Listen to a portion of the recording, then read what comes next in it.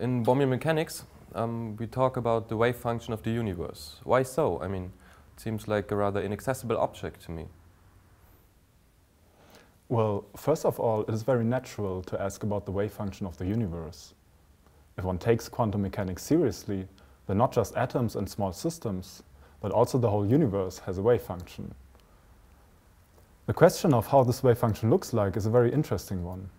It brings together quantum mechanics and cosmology, and also has to do with the nature of time. Many physicists have thought about what this wave function could look like, even though we have very little access to it. One example for an equation for the wave function of the universe is the Wheeler-de Wit equation. In Bohmian mechanics, there's another reason why one talks about the wave function of the universe.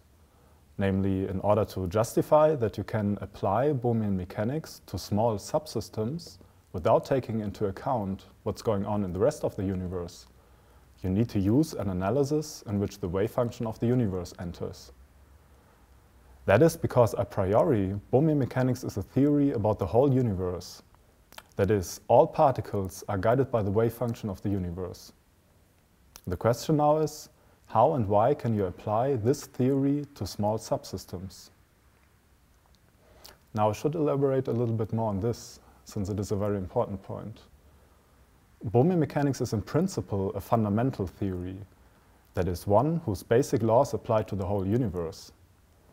Of course, it is not the final theory of our universe, but you could imagine a world that behaves according to that theory. All fundamental theories, like Newtonian mechanics, electromagnetism, general relativity, are all theories of the whole universe. In these theories, you can derive the behavior of subsystems. You cannot derive the behavior of small subsystems without talking about a bigger system that contains many of these small subsystems, that is, the whole universe. Now, in Newtonian mechanics, it's mostly easy to talk about small subsystems, like the Earth, a laboratory, or a stone I'm throwing. It's easy for several reasons. For instance, the gravitational force decreases with 1 over the distance squared. That is, it gets very weak on large distances. Also, the galaxies around the Earth are distributed very homogeneously, so the net gravitational force on the Earth, it mostly cancels out. That's why we can describe physics here on Earth without having to take into account, say, the gravitational force from the Andromeda galaxy. In fact, this works so well that one might forget that in principle Newtonian mechanics is indeed a theory about the whole universe. In quantum mechanics, the issue becomes more subtle, and that's because you have entanglement. And entanglement is nothing that becomes in any way weaker at large distances. It's totally independent of the spatial distance. It's a property of the wave function. If you now start with the wave function of the universe, it is not immediately clear how to separate it into different parts that describe different small subsystems. This is of course also a problem in standard quantum mechanics. In Bohmian mechanics there's a simple solution. You can easily define something called a conditional wave function. More or less you simply use the fact that all particles outside of your subsystem have some definite position. In this way you have a clear notion and justification of a wave function of a subsystem. For special physical situations, for example measurements, this wave function becomes an effective wave function.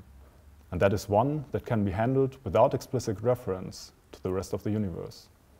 And these are the usual wave functions one uses in applications. So to summarize, a fundamental theory of nature is always about the whole universe, and you have to use reasoning in order to apply such a theory to smaller subsystems.